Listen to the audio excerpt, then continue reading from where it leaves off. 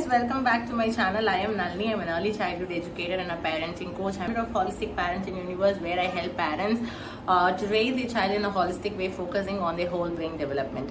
So in this particular video, I am going to explain why your flashcard sessions or your right brain education sessions is not working. You may be thinking, why is it not working? Why my child is not paying attention? I see other children are focused, glued to their flashcards, but my child is not looking at it. My child wants to always move. My child doesn't pay attention, but they are into something else.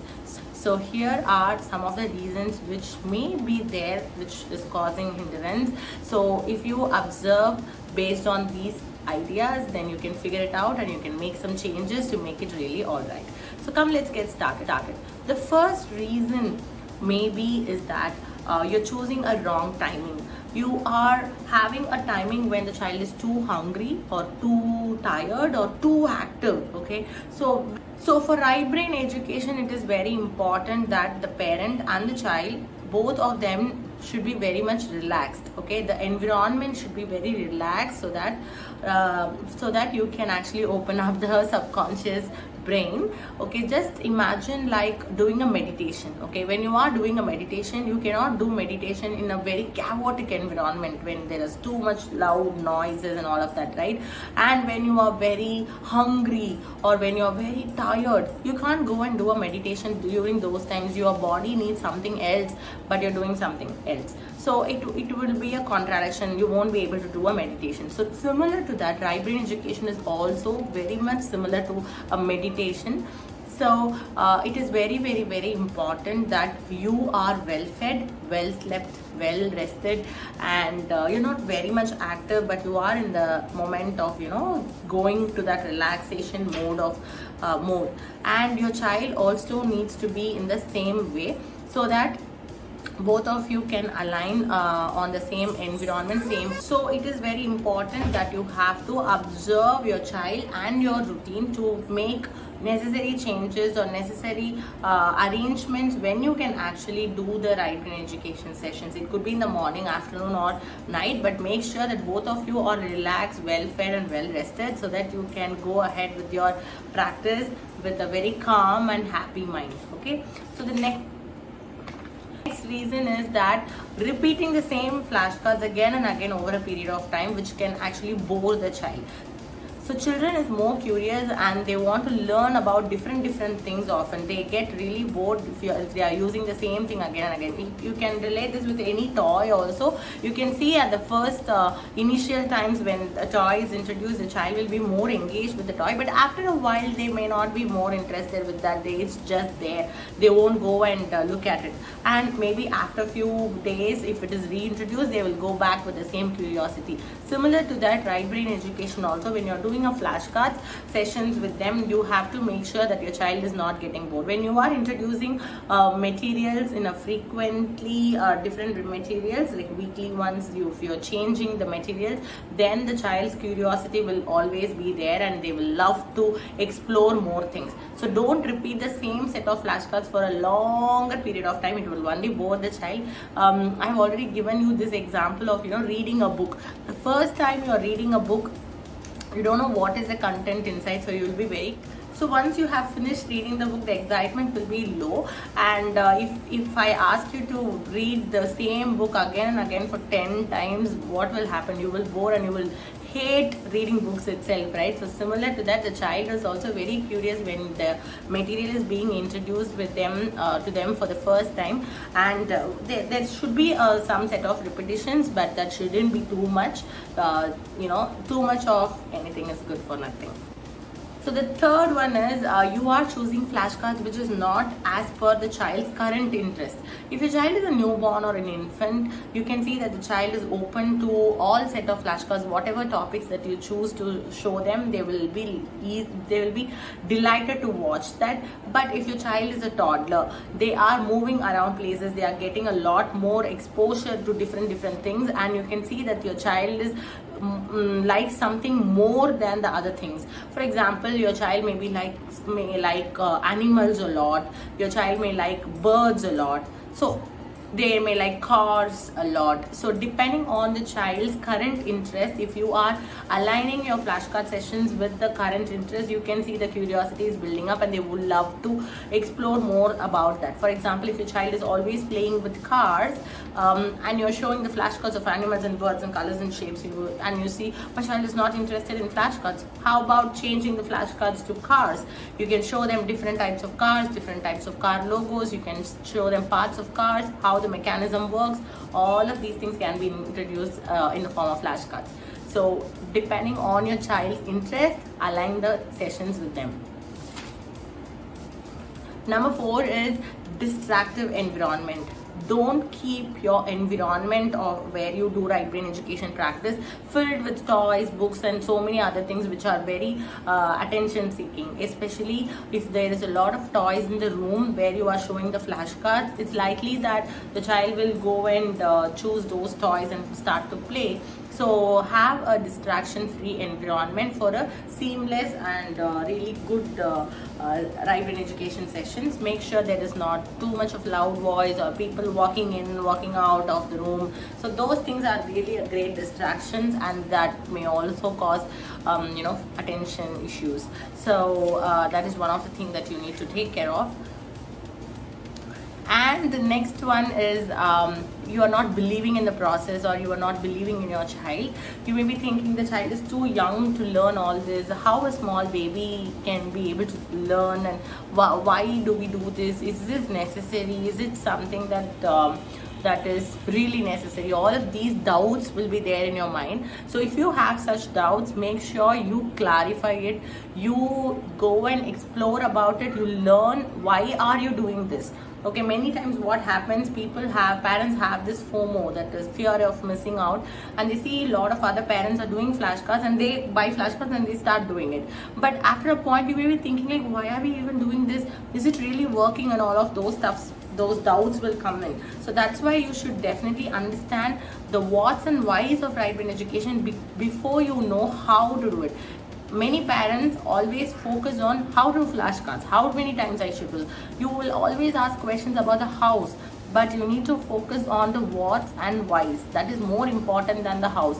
You may learn hows in just 1 or 2, just this many times, 5 times, 15 times, like that. Anybody can tell. But why are you doing this?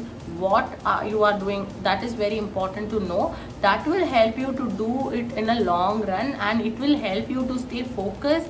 You will understand the child's brain development, and you will understand how the child's brain is so capable at a very young age. It is very, very important for you to know. If you don't know anything about this, please come and attend my free masterclass where I teach you all this, the baby's brain development, what is the importance of early brain stimulation, and all of those things are covered in my free masterclass. Please come do attend it. So the next reason why flashcard sessions are not working is you are expecting immediate results. This is the outcome of the previous point. If you are not believing the process, if you're not believing the child, if you have a lot of doubts about the process and doubts about the child's ability to learn at a very young age, then you are led to this. You are trying to find immediate results. What you do, you go and show the flashcards and ask them to pick this, pick that. Okay, so if your child is if you are a parent who is very new to right brain education, please understand that right brain education or whatever you do in the early childhood will not reap you immediate results. Okay, whatever you are doing, for example, the body language that the child is acquiring in, the way you speak, way you react to their, respond to their tantrums or whatever it is, all of those things are accumulated in the baby's brain, and all of those results you will see only after a while. You cannot expect the immediate results during the early childhood. Whatever we are doing during an early childhood is like putting the foundation for a tall building. When you are putting a foundation, to build a tall building, you cannot see the immediate result of 15 floors arise only while putting the So imagine you are building a house. Okay, you want to build a house of 15 floors. Now you want to make your foundation really strong. When you are doing the foundation work, you cannot see the result of 15 floors immediately. You have to put in a lot of work, lot of effort, lot of time in building that foundation really strong. Only then you will be able to build up 15 floors or 20 floors or whatever number of floors that you want to build. But while putting the foundation itself, if you have doubts, if you're thinking that whether this will, I cannot see the 15 floors coming up. If you have this question, the foundation will stop right over there and there will be no progress at all. So imagine right brain education in the similar way. You're building, you're planting a tree. You cannot see the tree immediately. You cannot see the flowers and fruits that it's gonna bear immediately. You're just putting the seed, you're trying to nurture it. That's all, the care for the environment, and you're nurturing the seed and you're nurturing the plant. You help them to grow. Once they grow it, that is when you should definitely have patience, and you have to allow a lot of time for it to grow. Self-doubts and expecting immediate results are the huge hindrance for any early childhood practice, just parenting itself, I mean. Okay, so focus only on the input. What are you doing to nurture? What are you doing to care? What are you doing? What are you pouring in? That is should be only the focus. Don't expect immediate results. And the last point I want to mention is the reason why your right brain education sessions or flashcards are not working is this.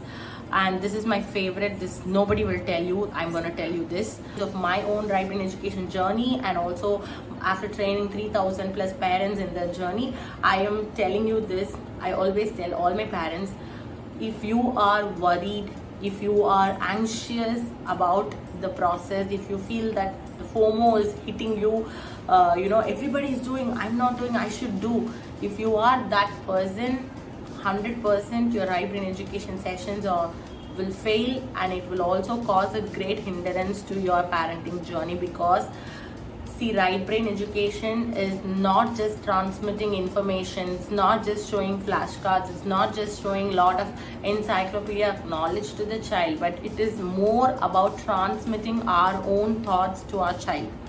The more relaxed you are transmitting those relaxed thoughts to your child. The more stressed you are transmitting those thoughts to your child. Okay, it's not just about while doing flashcard, but in general, I'm telling. During the early childhood time, 0 to 6 years, your child is completely observing you, they're completely dependent on you.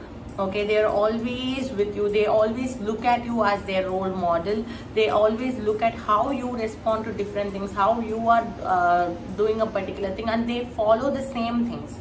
Okay, you can also see some of the gestures that you be like, if you be sitting like this, you can see that your child is also sitting like this. If you're posing like this for a picture, you can see that your child is also imitating the same.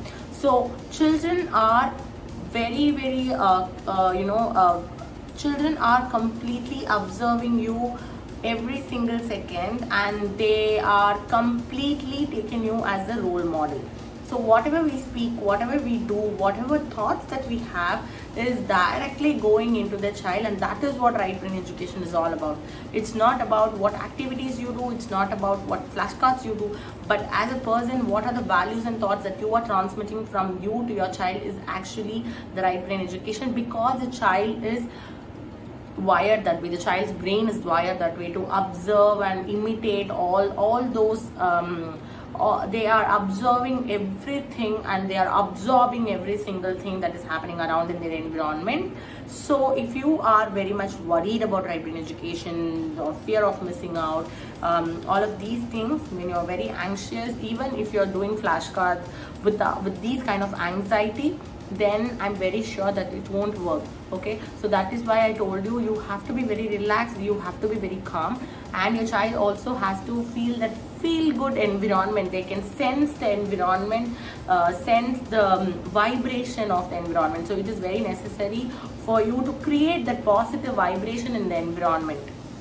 Okay, so always make sure that you focus on these small things, and Once all of these things are set, like removing the negative vibrations, removing the stress, removing the anxious, work on it, and you find out what environment, what timing can choose my child, what kind of flashcards I can introduce to my child, observing their current interest, how can I do it with lots of love and passion and bonding with them. So all of these things are the first things you need to understand, first things you need to work on, and then go to the next steps of, you know, how many flashcards, how many times, all of those stuff.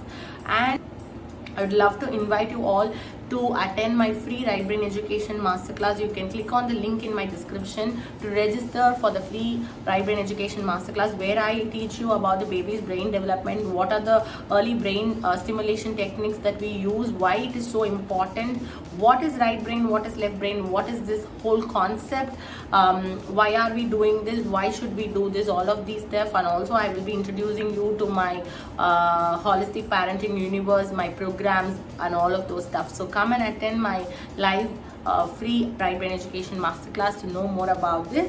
Registration link is given in my description. If you have any difficulties in registration, you can go and contact this number. You can WhatsApp to this number and they will assist you to join the Right Brain Education session. Okay, thank you so much for watching this video, and I want you guys to go and observe which is actually the cause for the hindrance in your right brain education journey, and make the tweaks. Okay, stay connected with me in my YouTube and my Instagram. I love to see you again with another wonderful video. Bye bye.